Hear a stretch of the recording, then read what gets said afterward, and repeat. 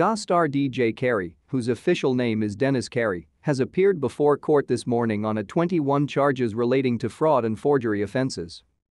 The 52-year-old was arrested by gardaí this morning, the court was told. He appeared before Judge John O'Leary at a sitting at Blanchardstown District Court this morning wearing a black puffer jacket.